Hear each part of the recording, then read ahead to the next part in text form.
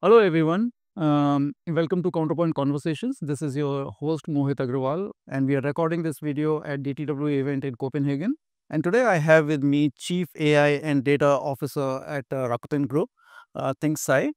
Welcome to the conversation, Ting, and thank you for this interview. And before we start, can you talk a little bit about the Rakuten Group and maybe introduce yourself, what you are doing at Rakuten, and how does your day look like? Okay, of course. Thank you, Mohi, for the opportunity. I lead the AI and data strategy at Rakuten Group. Rakuten is truly a very unique company. And previously, before Rakuten, I worked at Google, Microsoft, and startups. But Rakuten has probably the most diversified product portfolio across mobile, financial services, and e-commerce. It's a lot of fun to kind of operating and push the boundary of AI and data in this environment. Yeah, and since you mentioned that Rakuten is a very, very diverse group and you are there from maybe fintech to loyalty points to mobile.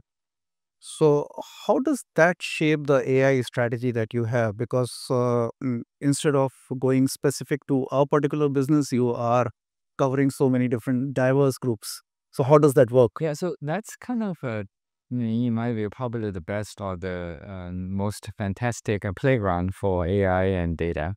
And because if you think about the latest generation of AI technology, it's very universal. It's super good at pattern recognition, and we can leverage it to do matching, right? And so in terms of matching user to any of the services across Rakuten Group. So we like to build things from ground up, from by building embeddings for like almost everything in our ecosystem, people, place, and things. So we can help users to discover new services and product that then they may not even aware of. Whether it's a search, recommendation, or advertising, with the deep learning foundation, we can do a better job of matching and help user discover what they like to see, and then also help the business to grow as well. Right.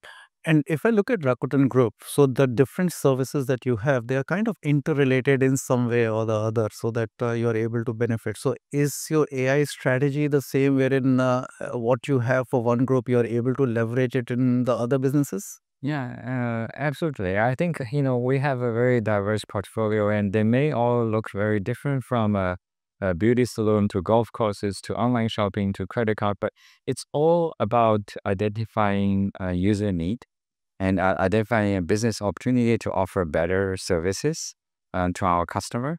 And then we go after that market, right? And with AI, we can better leverage the learning, our interaction with the user from one service and apply it to another. All right. And AI is nothing new. I mean, we have been talking about AI for last, what, 4 decades, 5 decades. It has been a long time. It's just in the last couple of years, after the advent of GPT models or the foundational models, it has changed a lot. So, how has your roadmap changed in the last few years? Have you moved from more pattern recognition towards the generative AI, or how does it work? Yeah. So I would say the recent advancement of AI is really universal. And I think before we were building specific model for specific purposes.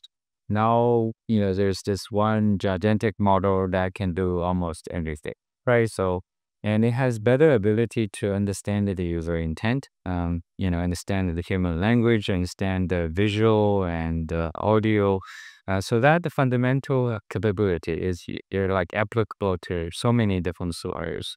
So that also like amended us to build centralized solution that is powerful and applicable. And at the same time, there's opportunity to build specialized AI models that is super cost effective to run for specific purposes. Right. And you spoke about the foundational model. So you're building your own foundation model, or what's your strategy around that? I think we have been all along pushing the frontier of AI research, whether it's building language-specific models or building smaller model that could be as powerful as bigger models. by training models for specific purposes with specific data and building the flywheel to continuously enhance the model with our domain expertise. And that seems to be a proven formula to produce the most cost-effective model, for our services. Yeah, and that's very exciting. But one of the things that we have noticed in different corporates that AI as a technology is very good, but it requires a lot of culture change. So internally, how are you tackling with that? Because people really don't want to change as much, and there is always a threat to their job as well with the AI. I mean, there is so much of noise around it. So how do you manage the culture change within the organization? So I think Rakuten is started as a startup company, and innovation and entrepreneurship has always been part of our culture. So I have been encouraging my team to stay curious, and we want to build the best AI models out there, and also partner with the best tool and other companies out there, right? So we try different tools. So we want to leverage the best. So I believe that in the future, people who can leverage AI, will thrive. And if you don't play with it, then you're automatically out of the wave. So it's very important that everyone pick up this latest tool, so you are better equipped to tackle the challenge just tomorrow. Right. And the initiative, the AI initiative, is it more centralized at the moment, or it's the initiative that is being taken at different levels within the organization? I think the entire company is embracing AI. We are infusing AI into every product and services, not only improving the internal employee productivity, but also reducing the cost, but also, more importantly, growing the revenue. So we do have a centralized organization focusing on AI and data.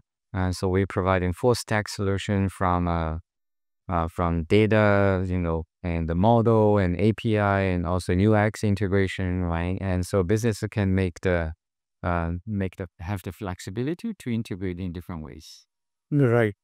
And I mean, come to think of it, there is always a lot of concern among different ecosystem players, different people who are watching this space Yeah. about being responsible AI, ethical AI. So, what are the guardrails that you are basing within your organization to make it more responsible? Yeah, so we published a Rakuten AI Code of Ethics, but more importantly, this is not just a guideline. We put it into operations. We think of AI safety like cybersecurity. So you have to make sure that our AI, the conversation we are having user is safe 24/7. So that's why we have AI firewalls, we have AI safety monitoring continuously in production. Right, right. And finally, my final question to you will be like, I mean, this space is changing a lot. So, is there one trend within the AI space itself that you're very excited about in the over the next few years?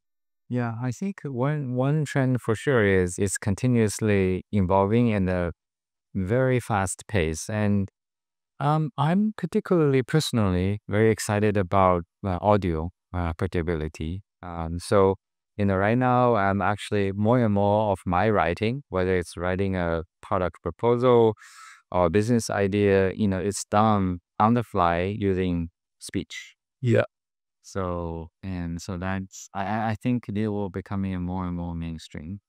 Right. So the user interface is going to change. Like we type a lot, but you're saying it will be more audio driven. Audio driven, and I think it's right now, speech is already faster than I could type. Absolutely agree with you. And thank for your Yeah. time. Really appreciate your time. And for our viewers, thank you for tuning in. Until the next one. Thank you. Thank you.